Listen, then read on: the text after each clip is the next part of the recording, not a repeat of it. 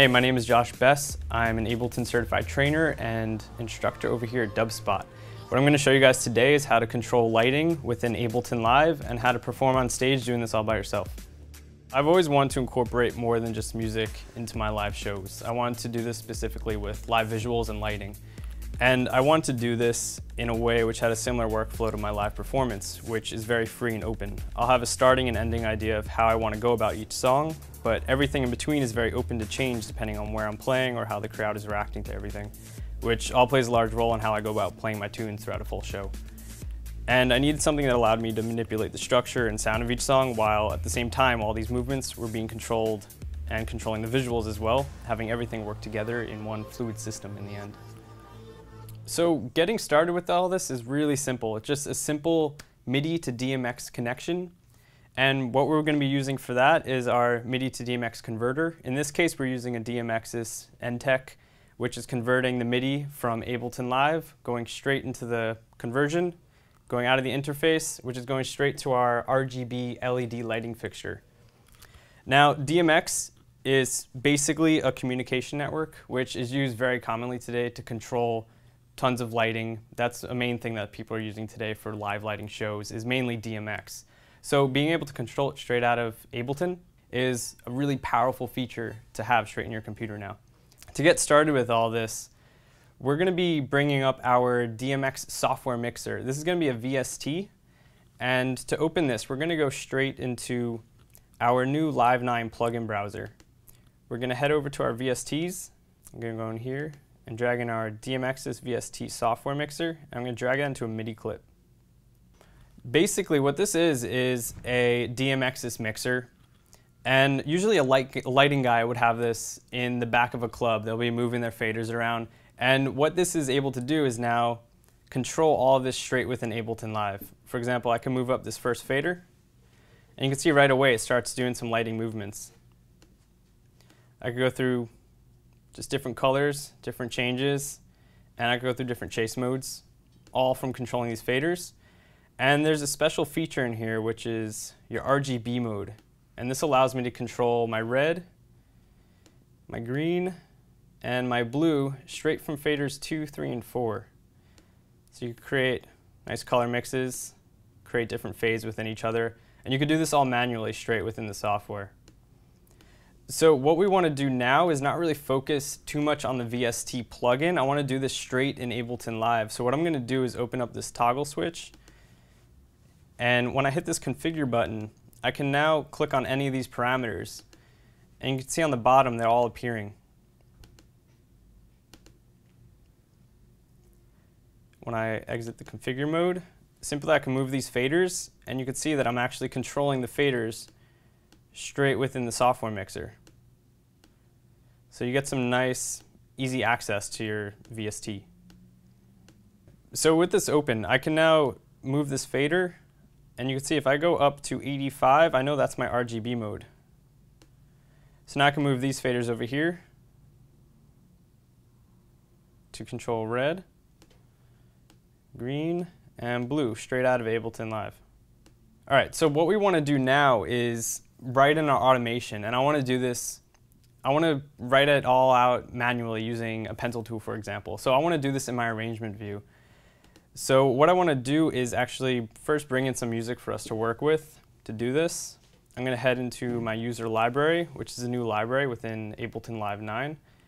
And I'm going to head over to my clips, and I'm going to drag these audio clips in, which are just parts of my own tune. And I want to work straight in the arrangement view. So what I'm going to do is actually click on this clip, hold it down, press the tab key, and go straight into my arrangement view. And I can actually drag this whole clip straight into there. I'm going to close up my browser just for some extra space. And you can see the whole clip is now in there. So we're going to take a listen to what we'll be working with.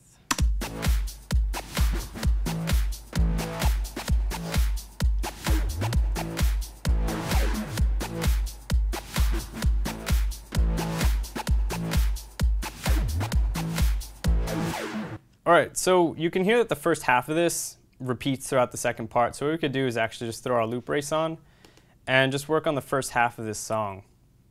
what I want to do now is draw my automation straight in my arrangement view for this clip.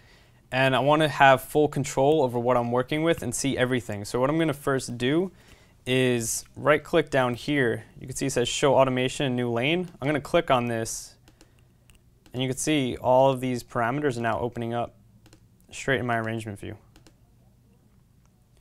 So I could open these up a bit so we have some more space to work with. And turn this off to none so I don't see the automation up there.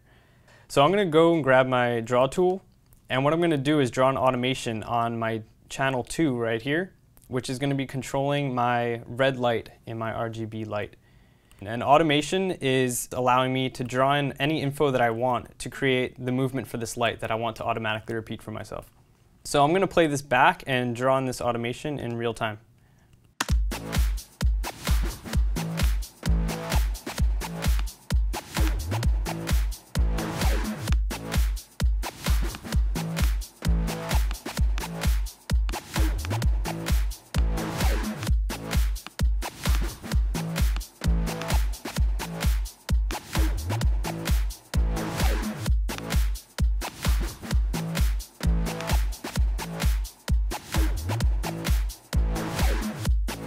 Alright, so I like the way this looks. I'm going to take off my pencil tool. And what I'm going to do now is click on this automation node over here. And what this is going to do is create a slope. Now you can see over here, whenever the light goes, it's going to flash hard. But whenever it gets to the slope, it's going to dim out. And it's going to fade out for me nice and easy.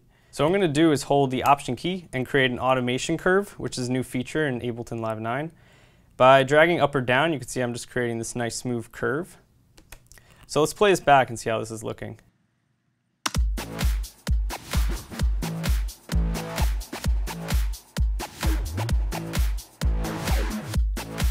Okay, so what I want to do now is copy this automation straight to my green light as well. So what I could do is highlight this whole section, press copy with Command C hotkey, go right in there, Command V, and paste that, and you can see it's actually going to be the same automation for my red light and my green light.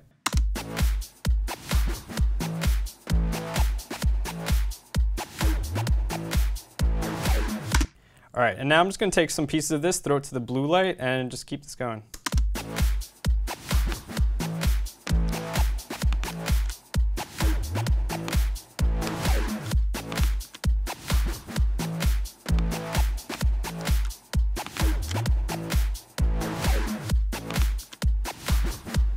So you can actually see now that all the automation that's drawn in is actually moving down here. So you can see all the movement that's going on in real time.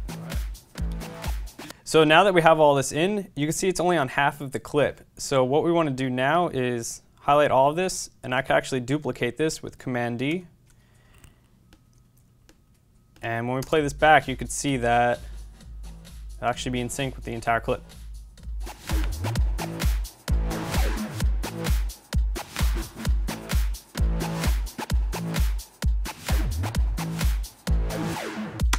All right, so now that we have all of our automation for that clip, we can now form all this together, combine it into one segment. And to do this, we're going to just highlight this section over here.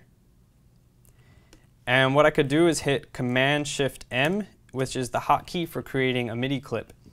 And you can see now that I can actually take this clip and drag it around, and it actually moves all of the automation together as one unit. So it acts as any other MIDI clip. I could change the color of it down here by right-clicking. I could rename this, call it Part 1 Lighting. And what I could actually do now is click, press Tab, and drag this into my session view. So what I can actually do is now perform with this in real time during my live sets. So I could launch a scene.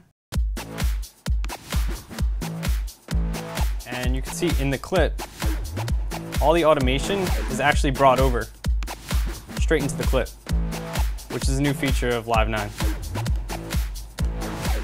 So this is just one way for us to draw in our automation and control lighting, and we cover many creative methods for creating automation here at the Ableton Live courses at Dubspot. We cover just going straight over the RGB mode, which once again is the red, green, and blue modes. Allows me to have full parameter control over the 3 color lights. So what I want to do now is focus on a different way of doing this, and I'm going to be moving my fader 1, which is my mode changes. Basically, I'm going to be able to jump through the different settings of this lighting fixture, and this is this specific light. If you have something different, it's not going to work in the same way. So for example, you'll go through 1 through 5, you'll have straight up just your flat colors. You go through like 7 through 10, you'll have different color chases. You'll go through higher numbers, you'll have different scenes moving. So these just controls different parameters of this specific lighting fixture. So what we're going to do now is work with part 2 of this song. So what I'm going to do is press tab, and drag this into my arrangement view. So to save some time, I already have this new clip open for us where I already did some programming, so we could take a look at this.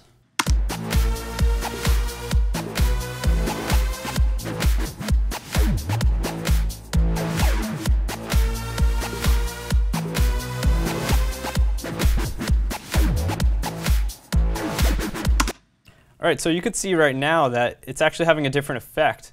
I can actually move this piece right over here, and you can see I'm actually going through all the different modes where, if you remember, I'm moving fader 1 of my software mixer, which creates an effect. Every time I move this to a different piece, it's moving this fader down here, which is controlling all the different chases. So what I could do is very similar to before. Take this piece, press tab, and I'm going to be dragging this MIDI clip straight into my session view. So what I could do now is launch my scenes.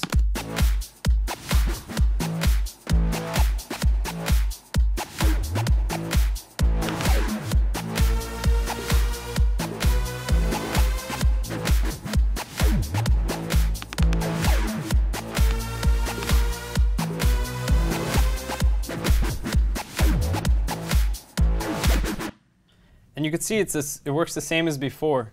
I have all my automation straight in the clip. It was brought over straight from the arrangement view right to the session view.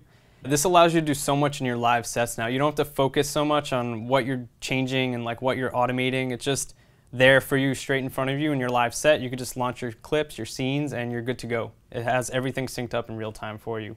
So those first 2 ways were how I write in my automation manually, and this is all done in the arrangement view. What I want to do is now take this over to the session view and do this in real time. For me personally, I like doing this because it gives more of a human feel to the automation. It lets you just feel like you're working a little bit more with the music, especially during a live show. So what we're going to do now is map the APC40 straight to this plugin device. So I'm going to have full control over these parameters in real time. What I want to do is now click on my MIDI map mode switch. And when I click on any of these parameters and move the knob on my APC, you can see right over here the information is already written in there. So I could click on this, drag this knob. And for 3 and 4, I'm actually going to map these to the same knob. So I have my green and blue lights moving together with 1 knob movement. So I'm going to exit MIDI mapping. So now when I move these knobs, you see I'm moving fader 2 and moving 3 and 4 with the use of just 1 knob. So to record straight into our session view clips, we're going to have to click on our automation arm button over here, and by shift clicking on my session view record button, I'm now arming the track. So what I could do now is launch these 2 clips over here. I'm just going to hold shift and highlight those, and then when I launch this clip, it's going to give me my count in, and then I could record my automation.